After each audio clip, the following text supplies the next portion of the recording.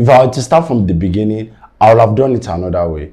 I'm here to talk about how you should learn data science, learning from my own experience when I decided to transition into data science from an engineering background in college. In this video, I'll be taking you through a step-by-step approach of how I feel you should learn data science and become a data scientist today. This video will be about how you should learn, what to learn, and where to learn them from, looking at how everything plays into the big picture of you landing a data science role. I want you to also know that these opinions are mine, thinking back on how I should have done it if I were to learn data science all again from scratch. Alright, let's talk about learning data science.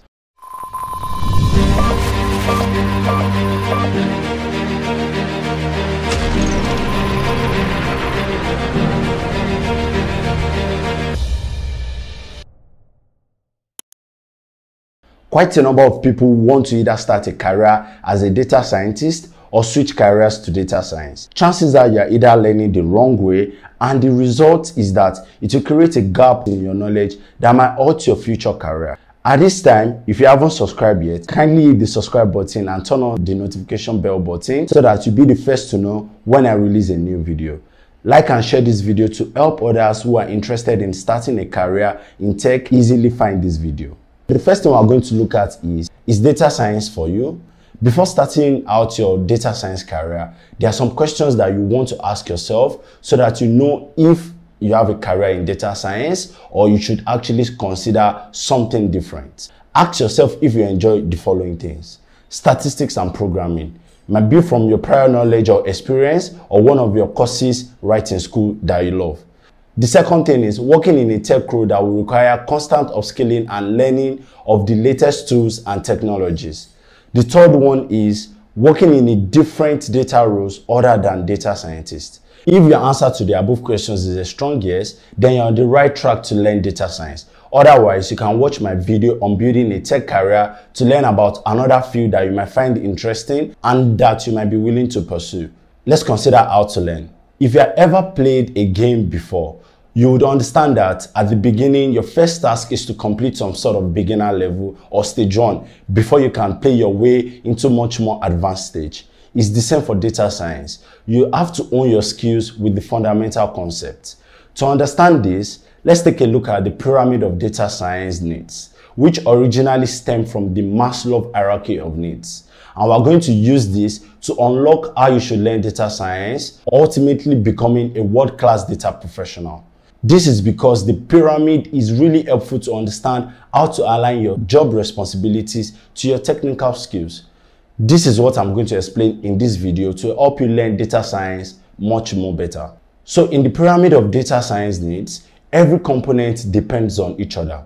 And you need to have a good understanding of the base component to be successful as you move up the pyramid. The hierarchy of needs can also show different careers in data science and processes involved with each specialization. You must know that this is also determined by the company you work with. Some companies value specialization, where you have a data engineer who is responsible for different tasks when you compare to the data scientist or when you compare to a machine learning engineer. Everyone is assigned something. As some companies employ generalization in their data needs, where they have like 2 talented individuals on the team who owns the whole project and they wear different hats. The latter is the most common experience, especially if you find yourself working in a startup. The pyramid of data science will guide you to determine the best way to learn data science, and you'll be on your path to becoming a full-stack data professional. If you are just starting out, whether you're coming from a different background or you're just learning from scratch, you can commit learning period between say 6 months to 12 months to fully pick up all the needed concepts. You can do this in less period. It depends on your learning strategy, schedule, and motivation, which we are all going to talk about in this video. Let's talk about what to learn and where to learn them from. I've broken this into different levels. Level 1, fundamentals. Python programming, structured query language, and version control. The made-up level 1. The first skill that you should pick up is Python programming language. This would form the basis of your programming skills, and because Python is the most used programming language in data science, I'd say you're learning a valuable skill. Also, it can come in pretty handy when you want to do other stuff aside from data science, because Python is a general purpose language. My advice here is to learn Python as a programming language and not a crash course. Understand the fundamentals, spend time understanding the foundation. You'd expect to know things like data types, functions, control flow, data structures and algorithms, object-oriented programming, and how to work with external libraries. Good Python programming skills will set you up really nicely for your data science career, and you can use the Python skills to pivot into building software if that's what you're interested in much later time of your career. The next skill to pick up is SQL, which is structured query language. Basically a language that is used to communicate with databases, and you can pick up concepts like querying data with SQL statements, filtering data, joins, aggregations, subqueries, etc. For this fundamental stage, the last skill to pick up is version control, which is essentially learning how to work with Git and GitHub. Because as a data scientist, you might find yourself working on different projects with a large team, and you have to work with other analysts and engineers. What this means is you should be able to save your changes and download changes from others from time to time. You do this by working with Git and GitHub, which is a repository. And a repository is basically a central directory location that is used to store multiple versions of files. So what are the resources that is used for this stage? A good place to start is learnpython.org, which is a free website to learn Python in an interactive coding style. You can also take free code Python courses on YouTube. They are all free and they are really great content. Free Code Camp also have SQL courses, version control with Git courses, and if you are the type that loves to read, you might want to check out packethub.com for books to teach this concept we talked about. After learning, remember the key is to be able to use what you've learned. For the project, you can try extracting data from a website or application by using the application programming interface API and then saving the data into CSV or a database. If you do this, you would have put your Python programming skills to use, your SQL, Git as well, and then you can use platforms like LeetCode, HackerRank to practice Python, SQL, and solve different daily challenges. We're going to be solving a bunch of challenges on this channel moving forward, and I implore you to subscribe and stay tuned. So let's move on to the next level. The second level is mathematics, probability, and statistics. The skills that you are going to pick up are math, probability, statistics, and linear algebra.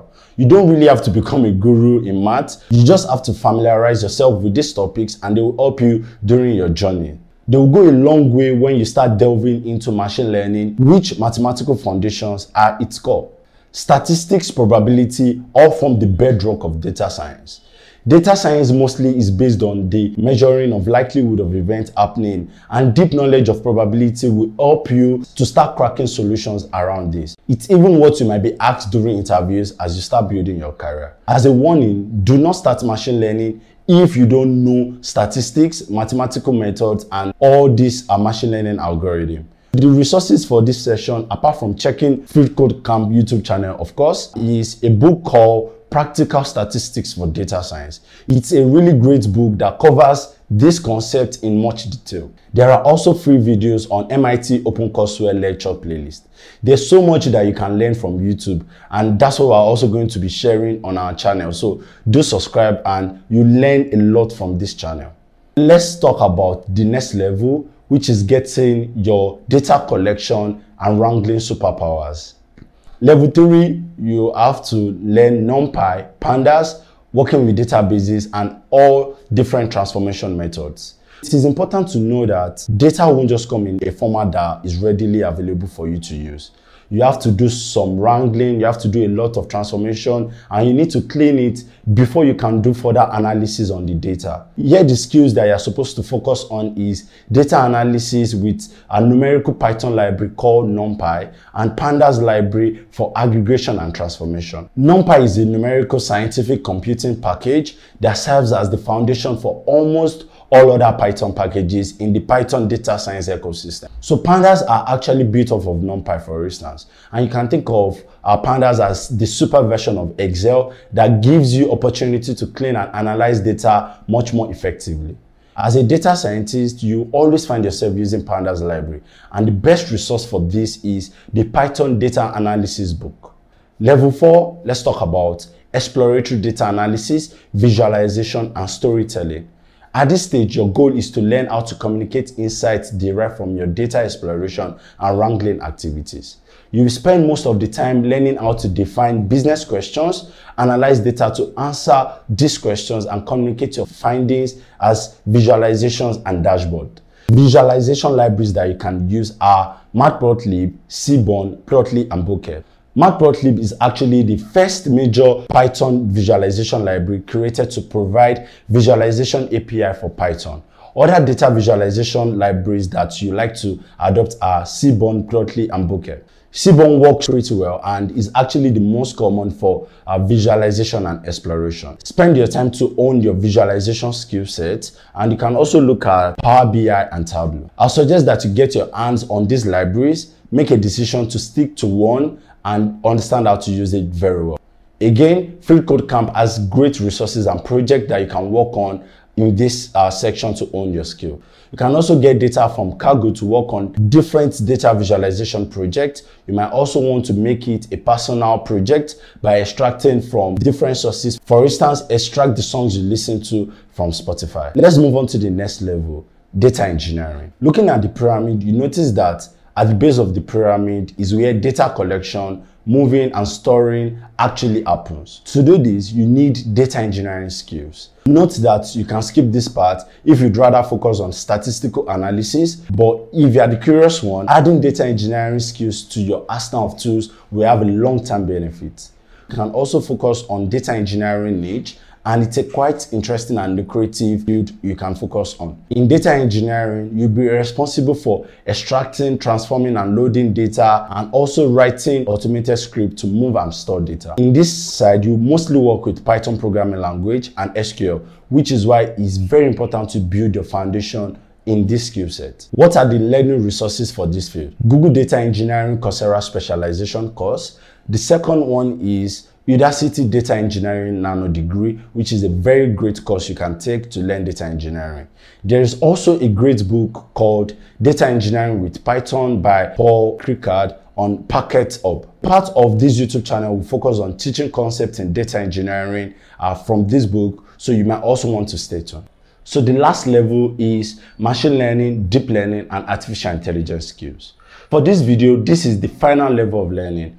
At this stage, you already have the fundamental knowledge that is needed to dive into machine learning. You have the programming skill set, math, statistics, and probability knowledge already. So I'd say you are ready to start learning the machine learning algorithms. At this stage, you have to get yourself acquainted with the most popular machine learning and deep learning libraries and framework that you are going to work with, such as TensorFlow, Keras, PyTorch, and Scikit-learn.